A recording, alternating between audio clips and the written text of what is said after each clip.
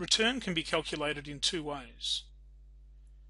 We can calculate the dollar return, which is the difference between the benefit and the cost,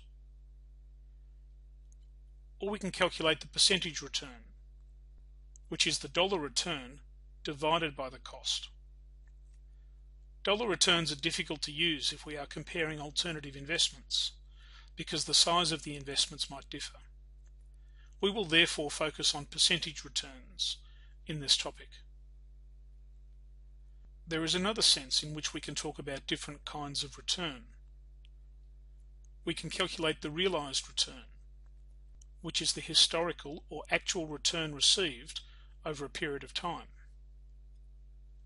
We can calculate the expected return, which is the return we expect to receive in the future if we buy a share. Or we can calculate the required return, which is the minimum return that we require in order to make it worthwhile making the investment. In the next few modules, we will calculate the realized return and the expected return from an investment. And later on, when we talk about portfolio theory, we will turn our attention to required return.